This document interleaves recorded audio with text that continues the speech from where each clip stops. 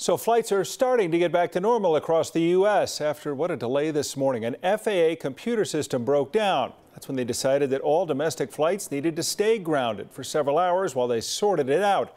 That's more than 8,000 flights across the U.S. delayed. 1,200 actually canceled. Nearly 1,000 of those delays came from right here in Denver, out at DIA. Our 9 News aviation expert Greg Feith joins us now to break down what happened this morning. Greg, we know the entire system and all these systems run on computers. What do you know so far as what crashed, what happened?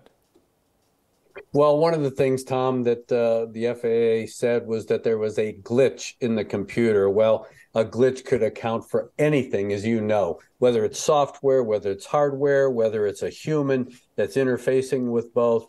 So this glitch is going to really have to be investigated to figure out if it's because of antiquated software, antiquated hardware, or a combination of both. Any fear about this being a cyber attack or that someone had ill will and that's part of what happened? And where are the backups for something like this? I mean, they have to have a plan B, you'd think. Well, there are. And when you look at the redundancy that are built into the air traffic control system as a whole, this is one small part of the air traffic control system, but it's a vital part because it provides real-time essential information for flight crews. All pilots have access to NOTAMs, but for commercial operators, they need to have this real-time information because all of their flight planning is based on whether or not the airport's open or closed, whether a particular runway is open or closed, or even a piece of airspace if the president's traveling and they put up a temporary flight restriction. So it's all about routing. It's all about aircraft performance. It's essential information. They can still get it through the air traffic controllers, but it's a very cumbersome process. That's why this particular automated system is so essential. Yeah, there's obviously no margin for error. Everything has to be working at 100%. It has to be real time, like you talk about. So when this unravels, as it did this morning, how do we put the toothpaste back in the tube? How hard is it to get the American domestic airlines back online and running again? The big thing is they are back online. It's the ripple effect, as we saw with Southwest over the holidays. The big thing is that it's all about time. And in this particular instance, we had a ground stop for about 2 hours.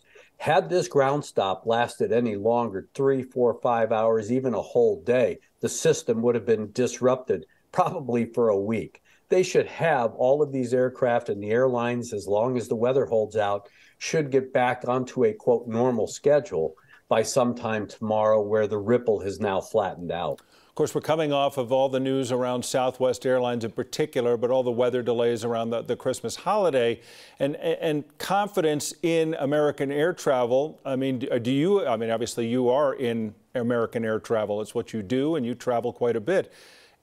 Should the public be concerned about our system? Actually, the public should be thrilled about the fact that safety is the first priority. That's why they put the ground stop in place. That's why they wanted to make sure that the system was back to where it should have been. It's a very robust system. Now, the shortcomings with the system will be ferreted out. Of course, Congress is now talking about having somebody answer up on the Hill. But again, it comes down to the FAA. It talks about monetary resources and manpower resources. If they have to upgrade this equipment, that's going to take money. We've seen other parts of the air traffic system upgraded over a period of time. This could be one of those parts that they're going to talk about and then put money and manpower behind it, so that these kinds of things don't happen in the future. Well, hopefully Congress gets involved, because that smooths most everything over pretty quickly. So we'll see. We'll see what happens with that. You know, the big thing, Tom, is that there are a lot of congressmen and senators who are pilots. They understand this. Yeah. And a number of them are on the transportation subcommittee. They'll be holding hearings with the FAA for their reauthorization, so that they understand the gravity of this situation. That could help the FAA. Yeah, anyone traveling this morning felt it as well. Greg, it's always good to talk with you. Thanks again for joining us today. Greg Feith, our 9 News aviation expert.